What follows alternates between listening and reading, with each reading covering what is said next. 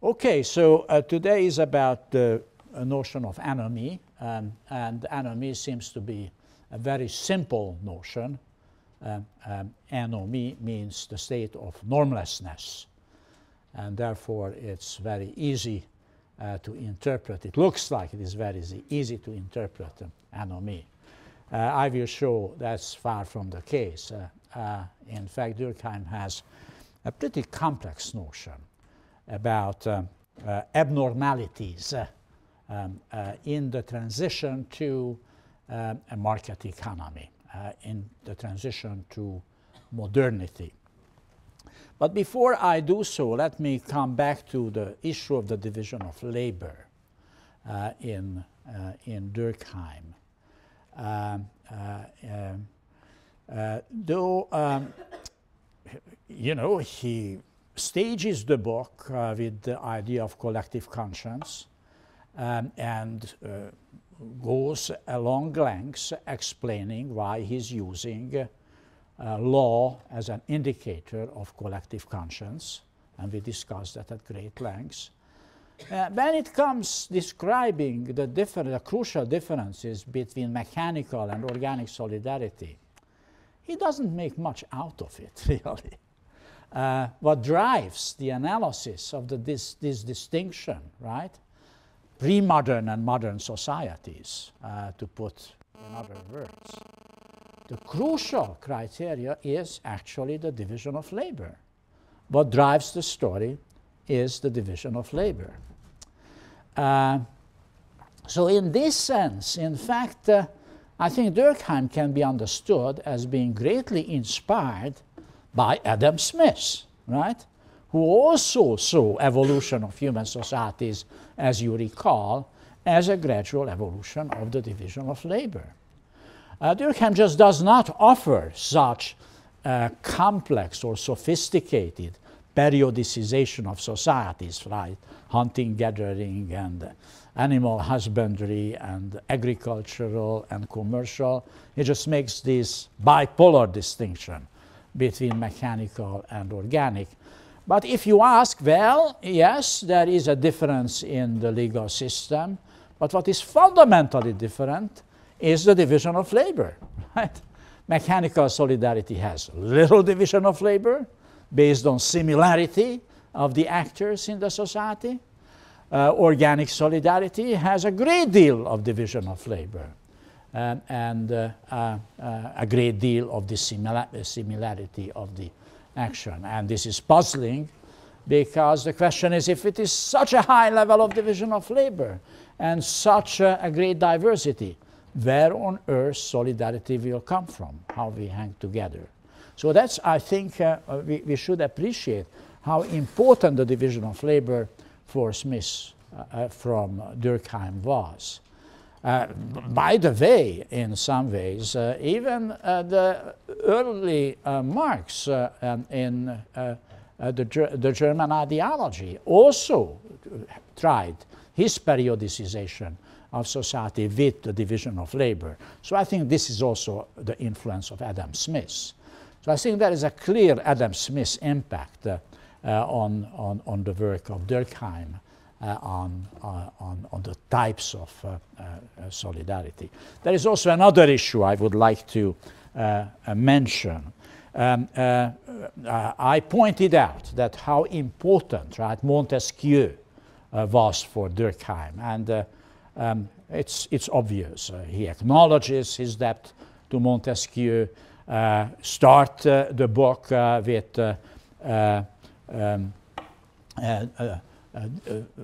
collective conscience and the notion of and law as the best empirically observable indicator of this collective conscience comes, of course, directly to Montesquieu. But there is another less frequently noticed impact of Montesquieu on Durkheim, and that makes actually Durkheim a very interesting author for us today.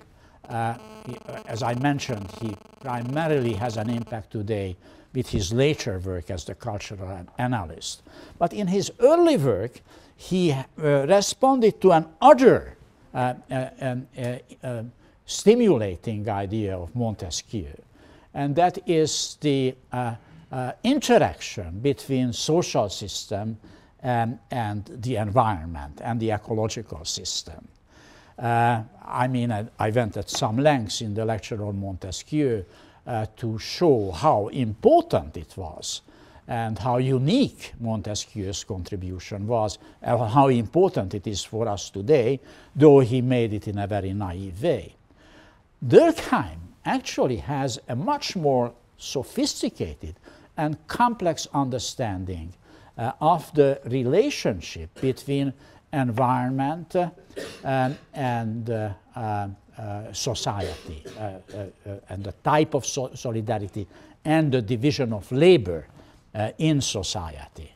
Unfortunately, this is a sort of a neglected element in Durkheim.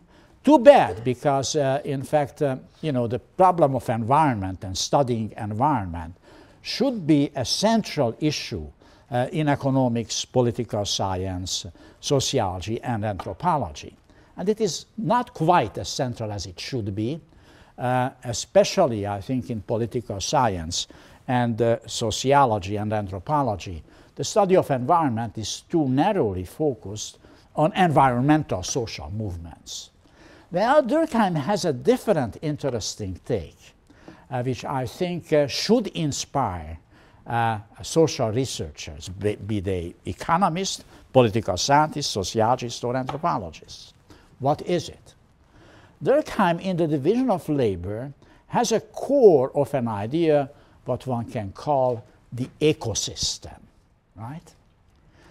He sees an interrelationship between the physical environment, the size of population which lives in this physical environment, the technology which is used in this environment and the division of labor, and the type of social organization what we have, what kind of social solidarity you have. Let me just put this on the blackboard. I think this is rarely noticed. You will rarely hear in Durkheim's lectures or rarely read about this when you read about Durkheim. So the idea is that you have the environment, you have the population, you have technology, and you have social organization. And this constitutes a system, right, which interacts with each other.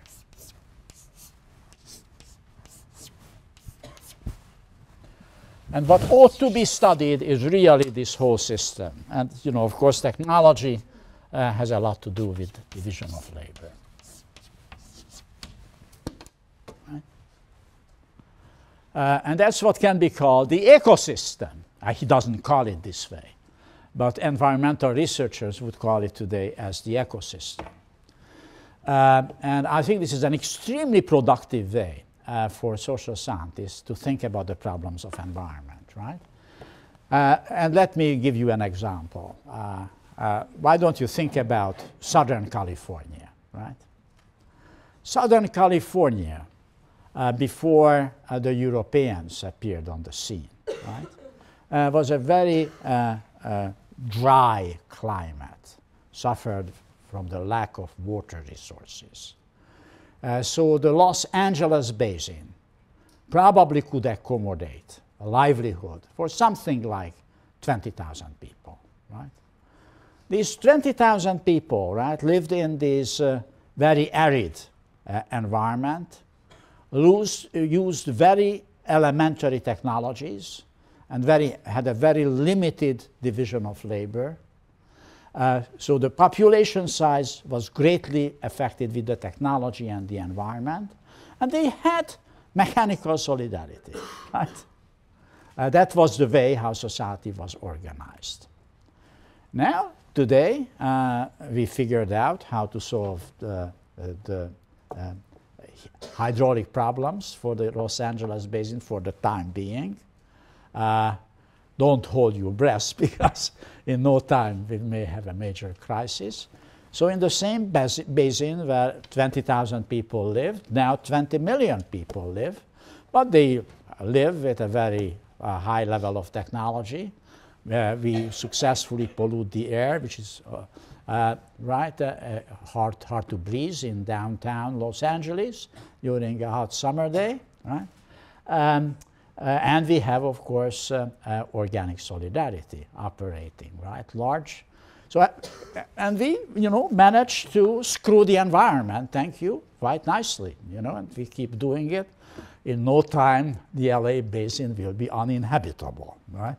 That's why I think it is interesting to think about this Durkheimian idea of ecosystem, how it interacts. As I said, it would offer you a very rigorous, right, scientific framework to study the interaction, right, between social organization, the demographic problem, the technological issues, right, and its relationship, how we can live if we can peacefully with the environment. Anyway, it's just a backdrop because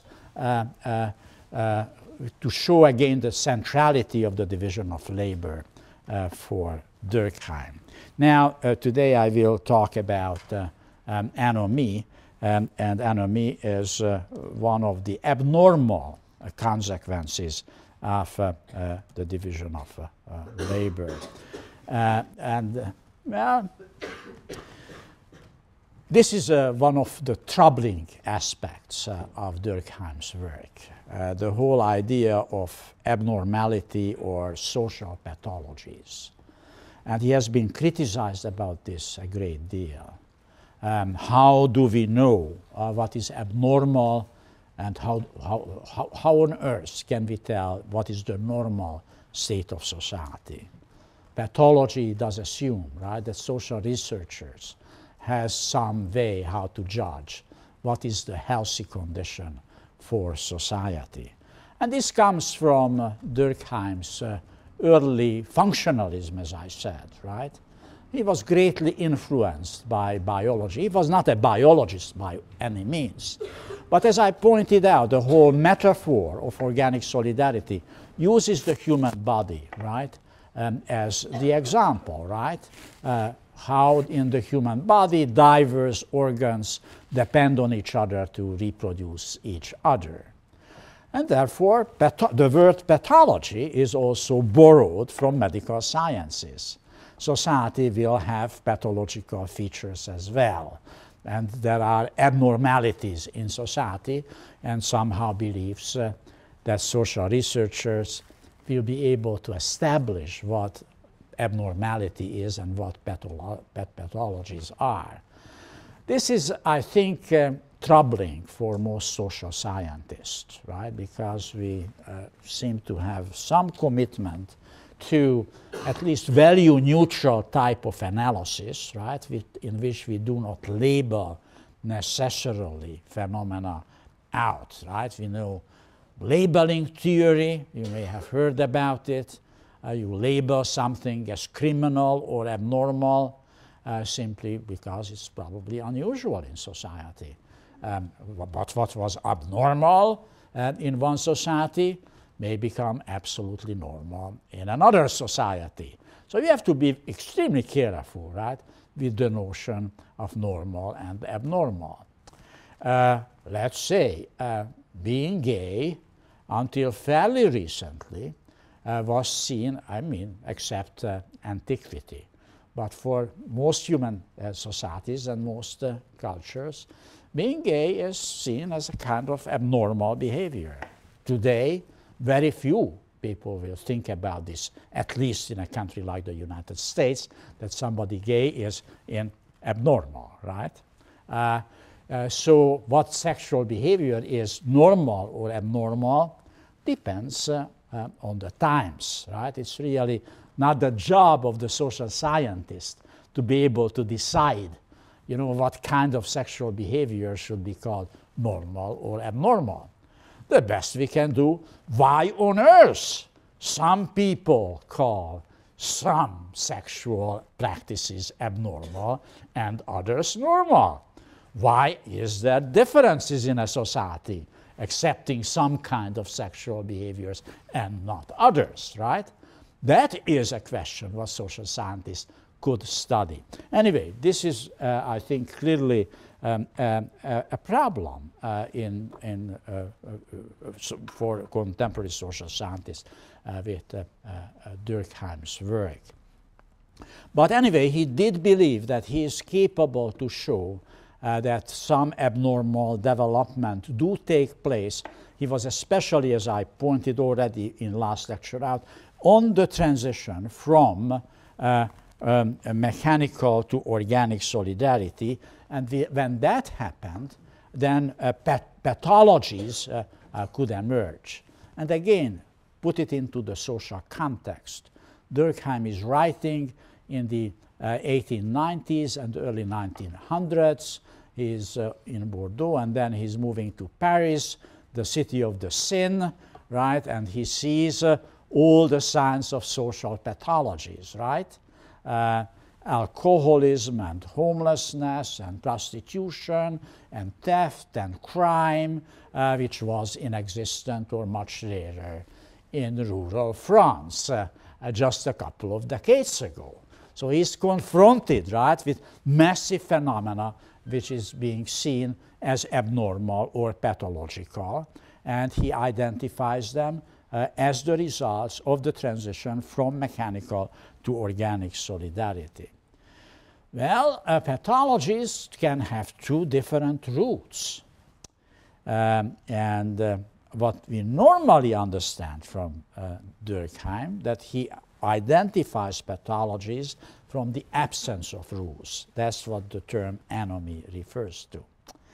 But interestingly enough, I have the citations for you, and if you have read the text carefully, you found the citations as well. He actually also does consider that pathologies can also result from the overregulation, right, of too forced division of labor. I think it's very intriguing to see this, because we normally counterpose Marx's theory of alienation and Durkheim's theory of anomie, as Durkheim is complaining there is not enough regulation in society, while Marx is arguing there is too much regulation in society. And I will give you a number of citations now from Durkheim, which actually will show that the difference between Marx and Weber is not such gigantic as we initially might have thought, or generally would assume. Durkheim is quite sensitive to some of the Marxian analysis, even to the Marxian notion of alienation. He doesn't use the term, but gets very close to it. So let me just move on further and talk about pathologies which are coming from the absence of rules. Well, and I will briefly say this interesting idea that, in fact, division of labor can be the source of solidarity. As I said, this is counterintuitive. We did believe that solidarity comes from relatively small-sized communities where people are relatively similar, share the same values and the same system, same norms, and then they will have solidaristic feelings towards each other. When people are very different, they are competing on the marketplace, they are strangers in the cities, they don't know each other, they subscribe to different values, or they even don't know what values they should obey because they are confused. They just left the village and ended in the big and sinful city, and they don't really quite know, can I do here anything? Is there any control over me or none? It's all up to me what to do. Even stealing is all right. Selling my body is all right. I see other people who do that. Why don't I do it? They are not being caught. I probably will not be caught either. So that is a kind of, right, under these circumstances, when there are no similarities, why on earth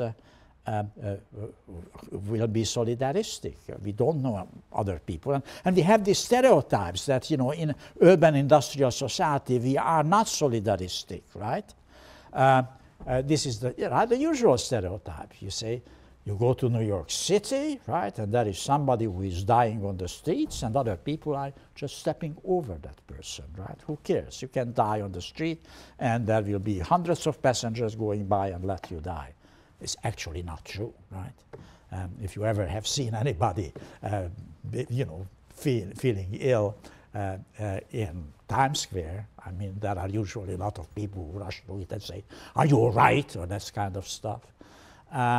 But anyway, but you know the stereotype, right?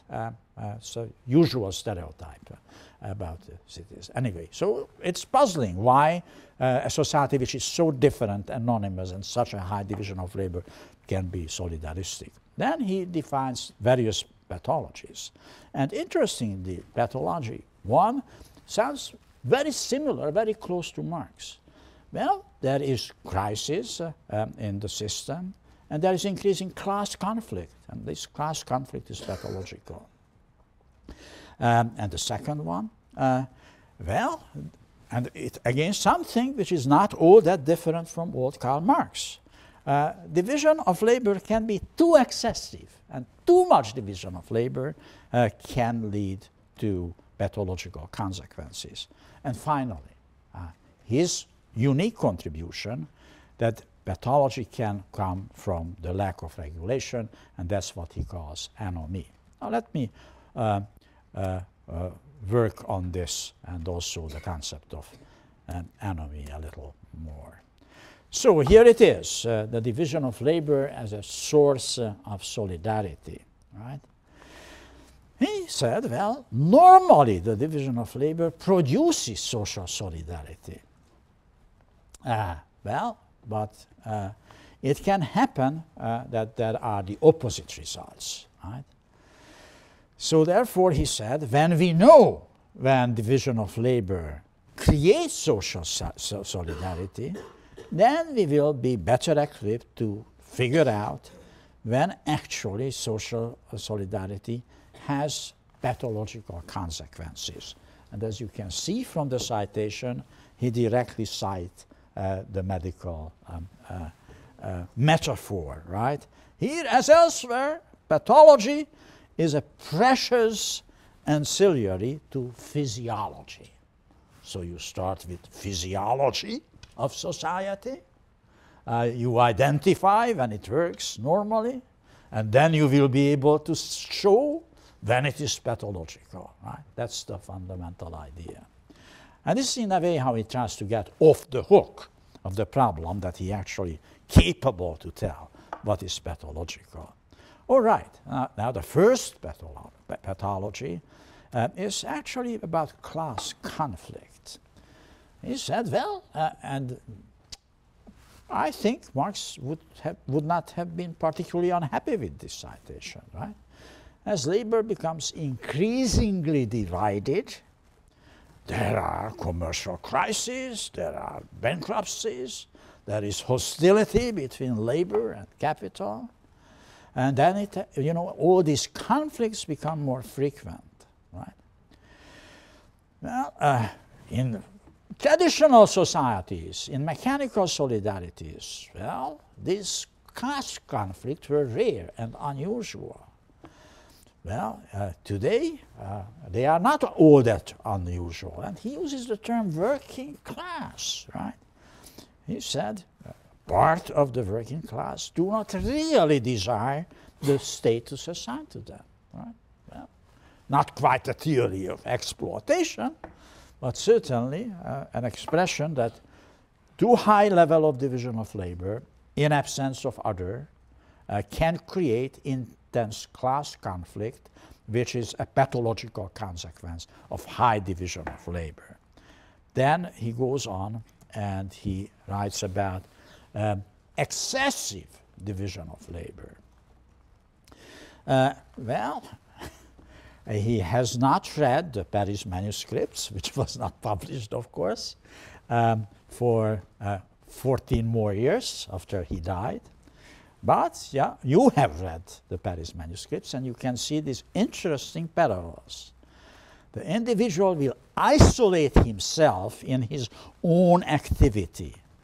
he will no longer be aware of the collaborator who work at his side on the same task. He has even not longer any idea at all what the common task consists. That's miraculous? He could not have the faintest idea that a work called the Paris manuscripts exists, right?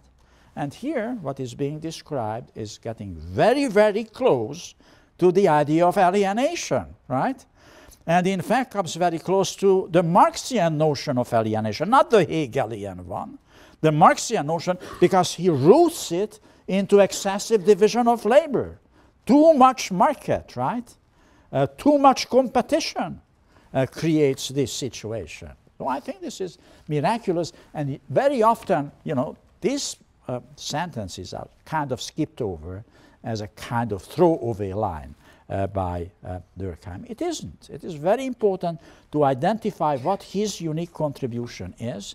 And this is indeed the emphasis that a pathology can occur out of the lack of regulation. And lack of regulation means anomie.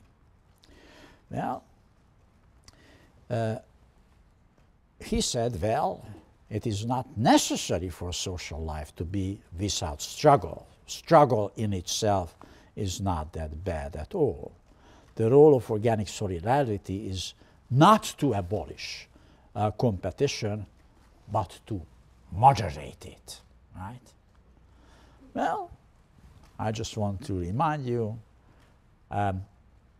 this in a way reminds us to Adam Smith, right? His sympathetic theory of human nature, right?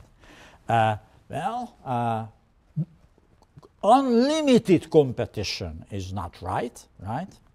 Unlimited egoistic behavior is not right. We have to be sympathetic to the other person, right? We are struggling for recognition by others, right? That is the idea where there is a similarity in Durkheim's and Adam Smith's analysis. But then he continues. But in some cases, and this is crucial, the regulatory process which moderates competition either does not exist at all or not related to the degree of development of the division of labor. It is insufficient. There are either no regulations or not enough regulations.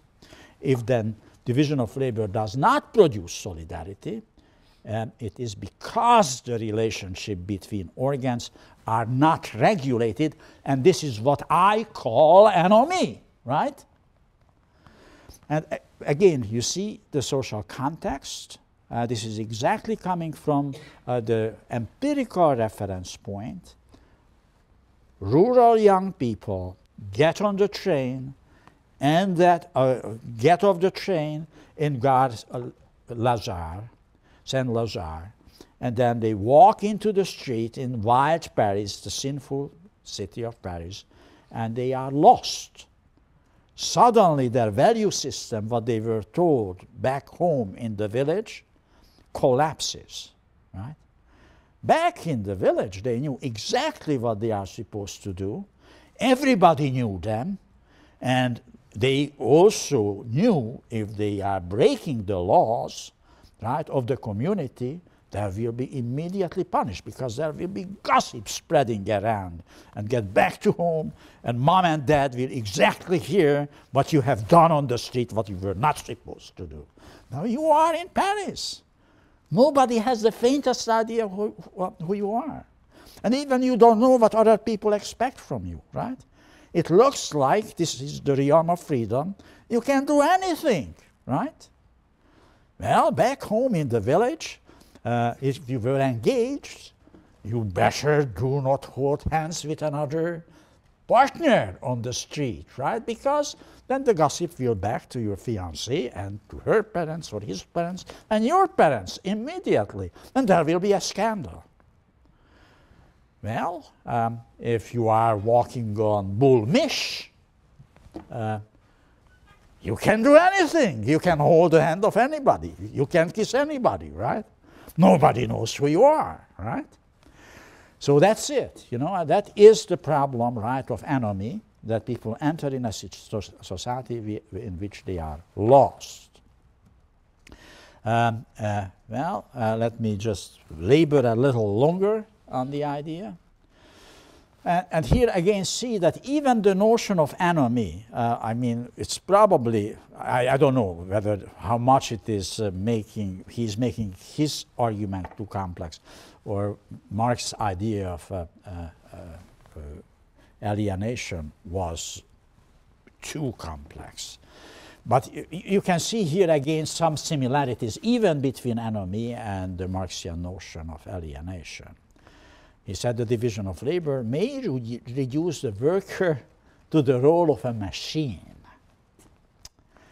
He's not aware of where the operation required of him are leading, and he does not link them to any aim. Woo. Every day he repeats the same movements with monotonous regularity, but without having any interest in understanding of them.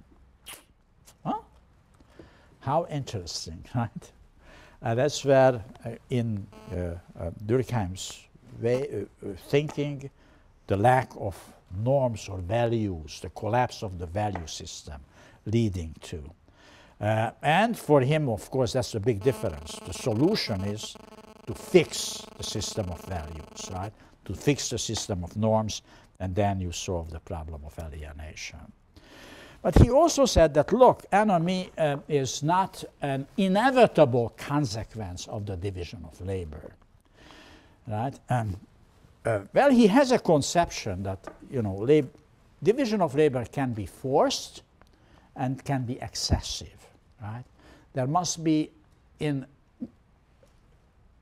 elements in the collective conscience which moderate, right, the competitive elements of the division of labor. But if those institutions, you know, cultural, legal, moral, ethical institutions are in place, then in fact the division of labor will not produce anomie. It only will produce such if there is no such systems. But then he said, do not read me as a romantic. I don't want to idealize the village community where these boys and girls and Gare Lazare are coming out of the train, right? I don't want to send them back to the rural village. I'm not advocating a return from organic solidarity to mechanical solidarity. All that I'm showing under what circumstances there are pathological consequences, right, in organic solidarity. And therefore we have to find the proper medication, the proper cocktail of drugs by which we can cure this disease, right? That is the key idea. Well, and now another very interesting argument, which is usually neglected in reading Durkheim. He said, look, there are pathologies in society which are coming from overregulation and forced division of labor. Well, this is already in the division of labor, but a crucial text is, in fact, the so-called second introduction into the division of labor. Durkheim received a lot of criticism of the first edition of the division of labor, was criticized of being too conservative politically, and that's when he wrote the second introduction to the division of labor. And if you are interested at all in Durkheim, you have to read the second introduction, the introduction to the second edition of the division of labor, because here he tries to offer some quote-unquote progressive solution to the problems of anomie and the nature of solidarity in organic societies, how to overcome the problem of class conflicts in modern society. And there his idea is that really these solidarities, this is the idea he develops in the introduction to the second edition, that we are becoming solidaristic within our professions. These are the professional organizations in which we will find our identities and solidarities. So he actually sees the good society as evolving into multiplicity of professional organizations in which people fit into this professional environment and do have a strong professional identity and solidaristic attitudes towards the profession. This is a radically different idea, from the market. It's not dealing with markets, not messing up with the markets, or not messing up too much with the markets, to put it this way, professional organizations, if they are effective, they do mess up with the markets, American Medical Association does mess up because it's a kind of trade union, which makes sure that the doctor's interests are being particularly represented. Anyway, this is the second introduction. But what is interesting in this citation is that he said, well, pathology can emerge actually from excessive level of regulation or forced division of labor. And he introduces another notion here, and this is fatalism. So there are these two different pathologies of modern societies. One is emerging in the transition from mechanical to organic solidarity, given the absence of commonly shared values, and that's anomie.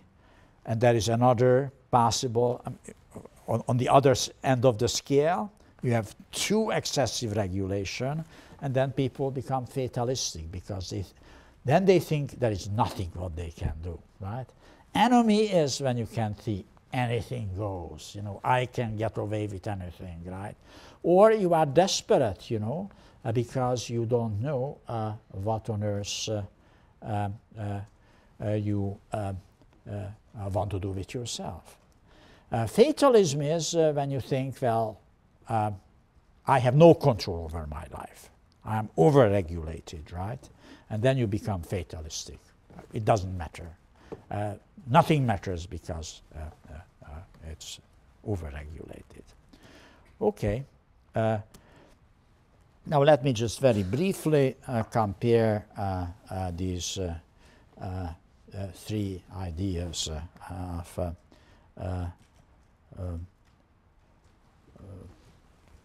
Marx, Weber, and Durkheim. Well, I hope I did not confuse you too much with some of the citations, which are quite counterintuitive, but it's important to see the sophistication of the analysis. The bottom line, after all, is he said, look, my unique contribution to the study of pathologies of modern society is the theory of anomie, which says that temporarily in this transition we have a problem of absence of rules. This will be overcome because there is no reason why a properly moderated competition and division of labor could not create actually very high levels of solidarity. And the mechanism he suggests in the second introduction is, creation of professional organization and slotting people into professional communities as such. They are not going back to the villages, but they will be sort of belonging to professional communities and having solidaristic ideas and identities there. So this is the kind of a bottom line. He is sensitive to the problems what Marx is talking about. He understands that, yes, modern society does create class conflicts, and this is a problem because the working class very often feels ill-treated, doesn't use the term exploited, but you know, is unhappy with the position assigned to it. So he sees this is a problem. He also sees the problem that excessive division of labor may create a sense of, it doesn't use the term, but really what he means, alienation, right? And he also is quite aware that too much regulation also can create a pathological state of mind, fatalism. But the major contribution is, as I said, anomie is insufficient regulation in society. This is his unique contribution. Well, alienation, as we have seen, is more like fatalism, right, in Durkheim. It comes from too much regulation. And then we have Weber's notion of disenchantment, right? The loss of the enchanted garden. This is all coming, you know, the kind of mood or feel, the human condition under modernity, right? These are three different takes. For Weber, it is the loss of magic, right? In a way, the conversion of the dense and all-sided, you know, human relationships into instrumental relationships. I think I briefly mentioned in the lecture on alienation, and probably also lecture on Weber, that this is actually very similar to the ideas of George Lukács, who was a Marxist philosopher and who developed the theory of reification. Weber is developing the theory of disenchantment. What is the problem of modernity? That we lost the enchanted garden, that we are too rationalistic, too cold, too instrumental. At a time when Lukács is shifting from Hegel to Marx and invents the idea of reification. And they happen to both live at that time in Heidelberg, and George Lukács, who was a young man at that time in his 20s, was a frequent guest in the Weber house, in the saloon run by Mariana Weber. So there is clearly a mutual influence on Lukács' unique interpretation of Marx's theory of alienation, that human relationships are becoming reified, and Weber's notion of instrumentalization of life, which is, I think, distinctly different both from the theory of anomie and alienation. Okay, a final note on Durkheim's theory of human nature. What was his theory of human nature? And here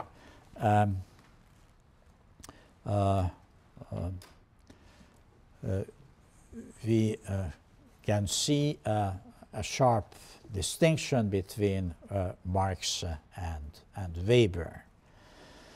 Marx, mainly following Rousseau's line, basically believed that he did not have the notion of a state of nature any longer. By the mid-19th century, people got tired and get rid of it. But he used the term species being. What is the essence, human essence? Well, he said, essentially humans are fine. It is the society which is the problem, not the individual. So this is exactly, the Rousseauian inspiration in Marx. Society corrupts.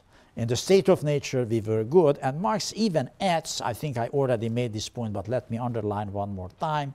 He goes beyond Rousseau, because Rousseau saw the noble savage, as an individual who has to be brought into society.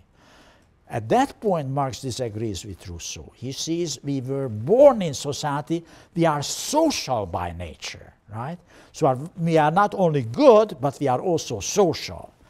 And it is society which corrupts us, which creates us egoistic individuals who will compete with each other and will kill each other, right? This is exactly the opposite, right, of Hobbes, and a big step beyond Rousseau's theory of human nature.